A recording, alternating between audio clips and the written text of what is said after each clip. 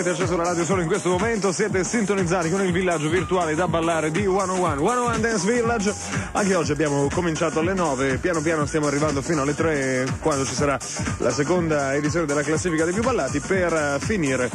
la nostra notata insieme. Questa è una produzione nuova che uscirà tra qualche settimana per la Cult Record, che ultimamente ci ha regalato i nuovi successi di Jazz and Groove, ad esempio, e che tra breve uscirà anche con un disco molto atteso che è il lavoro nuovo di Caron Sylvian, quella che aveva cantato per Danny Tenaglia il successo che porta il nome di Look Ahead. Dicevo, doppio singolo su Cult Record per questa ragazza che si chiama Mila e si chiama Show You Feeling Inside, con